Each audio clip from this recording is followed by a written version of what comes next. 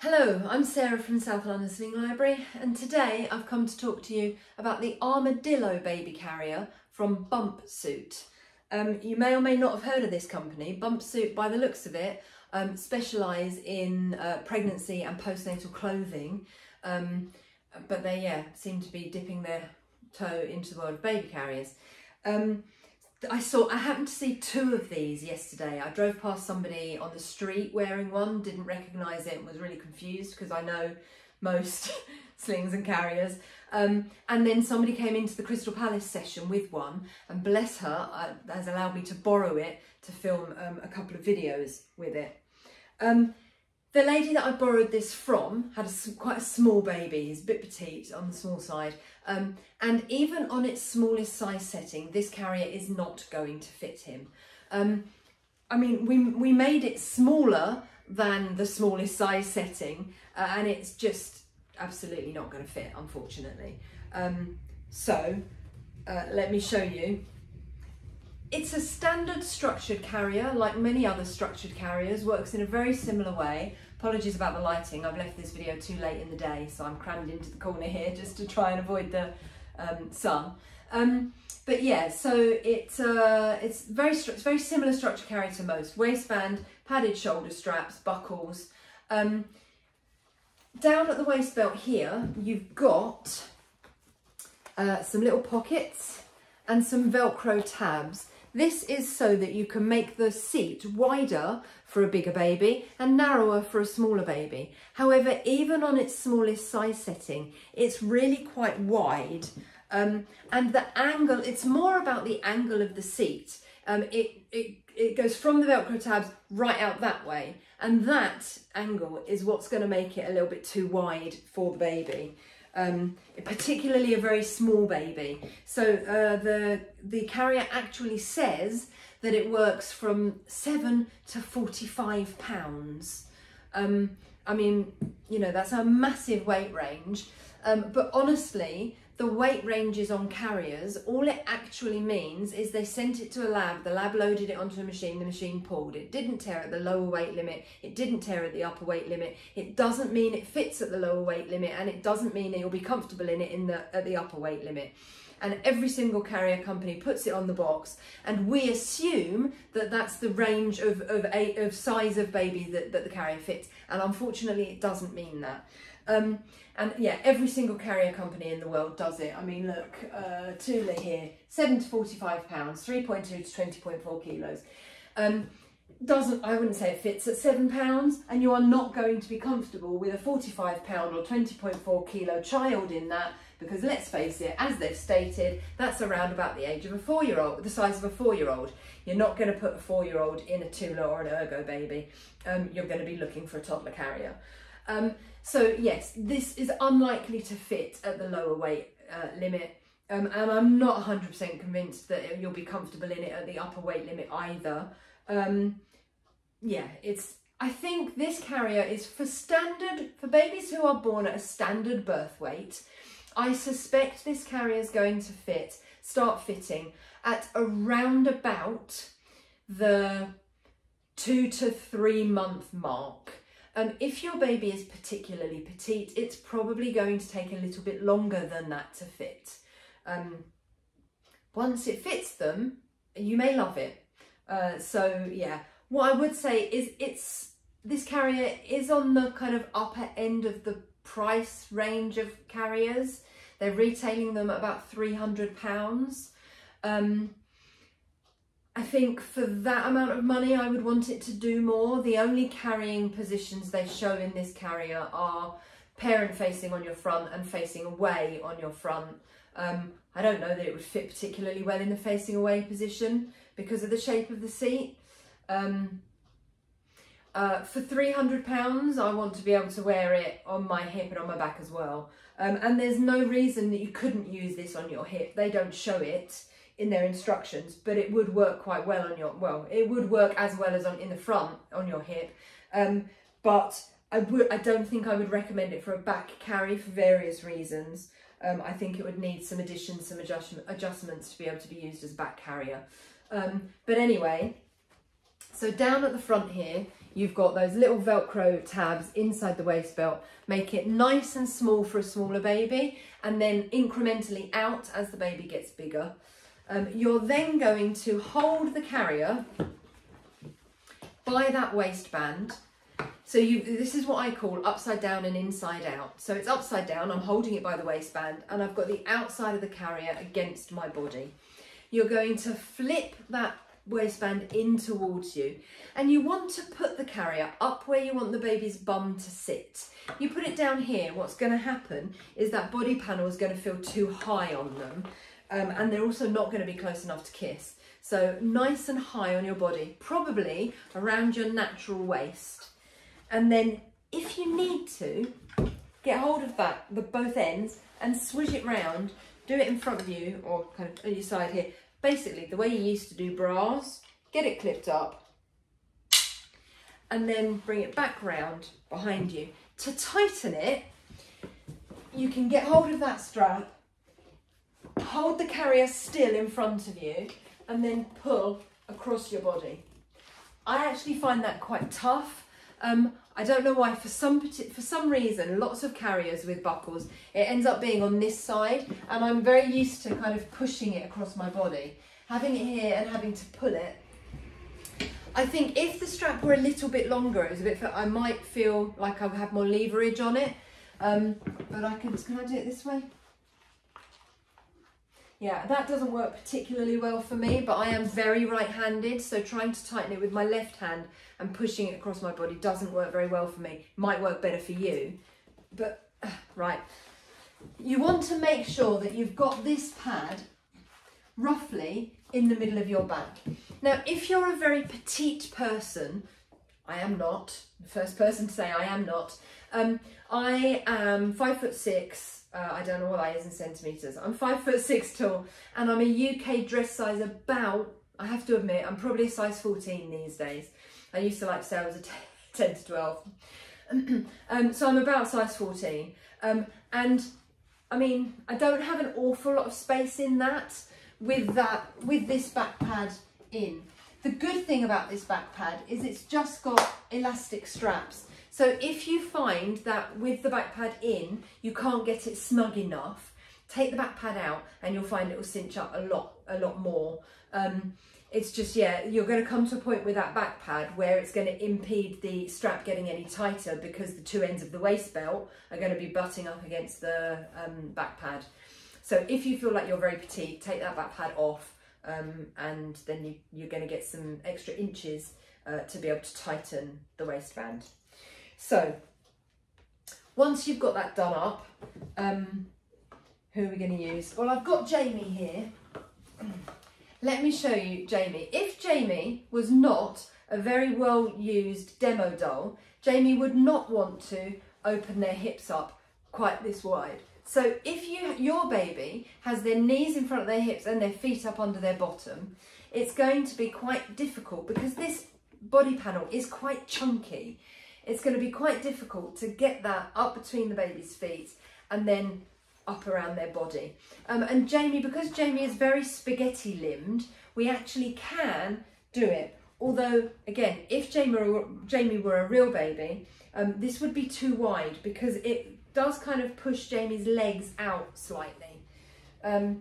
So what you can, I don't know if you can see, because of this, I left it too late in the day to do this and now my lighting is atrocious. But I don't know if you can see that as I bring that up, I've got Jamie's knee relatively comfortably bent over this side, but that leaves the carrier partly down Jamie's calf on this side. So that is too wide because this would not be comfortable. What you want is, if I push that in, you want the baby to be able to comfortably bend their knees over both sides, but I'm really having to scrunch that to get it into the back of Jamie's knee. When I leave it spread out, it's in their calf, even though they've got that one comfortably bent. So if I then shift them over this way and comfortably bend their knee over that side, then it's going to leave it too wide on this side. So I'm just going to ditch Jamie. Sorry, Jamie, I'm going to ditch you, and let's just shift some of these demo dolls. This is Sydney. Sydney's a bit bigger, and if I hold Sydney here and then bring that up over Sydney's back, feeling the knees. Yeah, see, that's a much better fit for Sydney. That's a much better fit. Sydney's designed, I think, to be a sort of 3-month-old, but obviously babies are different, aren't they? They're, you know, different sizes at different ages, and, you know, but that's what you're looking for. You're looking for the baby to be able to comfortably bend their knees over both sides of the carrier. And like I say, I think for a baby born at average birth weight, I think it's going to be around the 2 to 3 month mark. As long as your baby can comfortably bend their knees over both sides when you've got it on its smallest size setting, then it's great, okay? So once you've got it up between your baby's feet, you're going to just roll the body panel up their body. You want it to sit no higher than the nape of their neck. So there is absolutely perfectly fine on Sydney. And I'm then going to put the straps over my shoulders. From there, I can feel some of the weights being taken by the waistband already. I'm supporting Sydney's upper back and I have a hand free. This hand is then going to go under this first strap that I come to get hold of the strap on my opposite shoulder. Pull straight down to the floor first. What that does is it anchors the carrier out here on the bony part of my shoulder, rather than if I just get hold of it and pull it around me, it ends up here in my neck muscles. And then if I did that on both sides, I'm going to end up with those straps crossed really high on my back, and I'm going to be hanging the baby's weight off the back of my neck. So by getting hold of that shoulder strap, pulling straight down to the floor first, then bringing it low around my body and up to the buckle,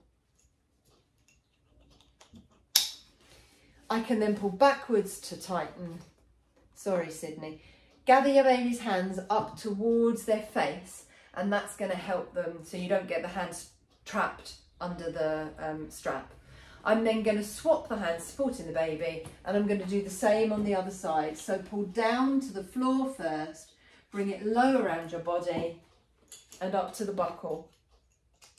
Clip in and pull backwards to tighten. Sorry, I've done that again with Sydney's hand. Look, gather your baby's hands towards their face. What you're going to find is as your baby gets bigger, they'll eventually get an arm out over the top, and that's absolutely fine. But in the meantime, gather your baby's hands towards their face. So there we go. This is a bit weird, to be fair. This, I'd like to think of it as being a bit like a pillow or an additional head support or something like that. But the button to get it undone is really hard work. It's really hard to get it undone. And then, oh, there you go. I broke my nail yesterday, so actually now it's easier. Once you get it undone, it then kind of doesn't do anything. If you put it up, it's not going to give you any extra head support because it doesn't stay up. So it just kind of doesn't do anything other than adding a hell of a lot of extra bulk to the front of the carrier. So I don't honestly understand the point of that.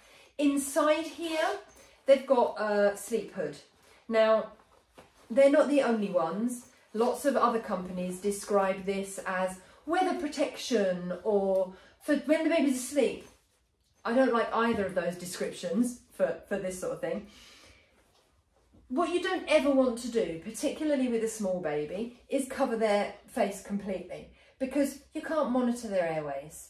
So, you know, what on earth is the point of me getting hold of this hood, clipping it onto my poppers at the back there, apart from the fact it's a pain in the bum to reach. No. Oh, right. I can't monitor my baby's airways. So, why? It is not weather protection. It's not waterproof. You don't ever want to cover your baby completely, even if it's sunny.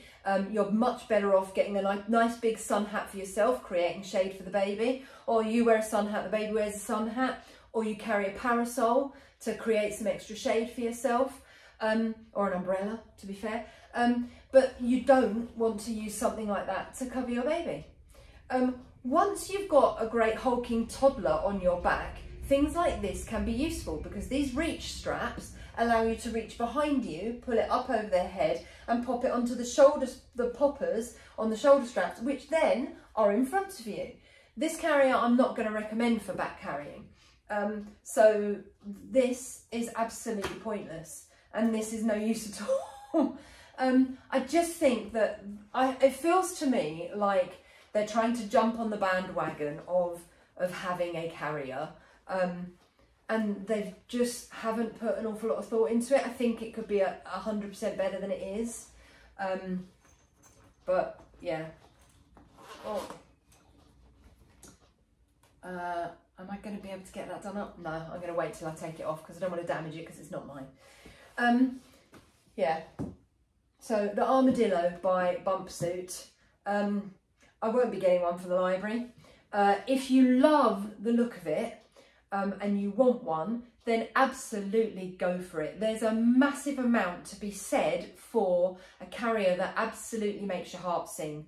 Any sling or carrier that if you look at it and go, oh my God, then, because if you look at a carrier, sling or a carrier, it doesn't matter how comfortable it is, if it makes your stomach churn, then you are not going to use it. And then really, what is the point? So if you love the look of it, if the aesthetics of it is the thing that gives you joy, then absolutely go for it.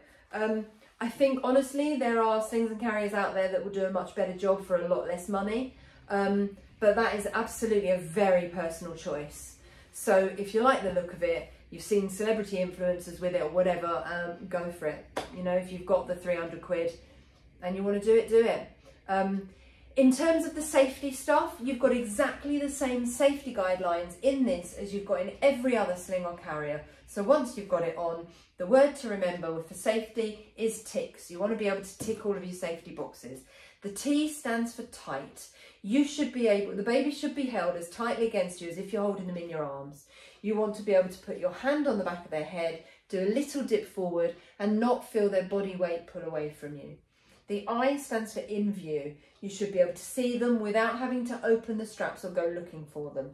The C stands for close enough to kiss, keeping them above your breast tissue so they can't snuggle in and obstruct their own airway. If you don't have any boobs and they sit a little bit lower, they're just out kissing range, not a massive disaster, as long as you're happy their airways are open. If you've got boobs or soft chest tissue, they need to be above that chest tissue on the firm part of your chest.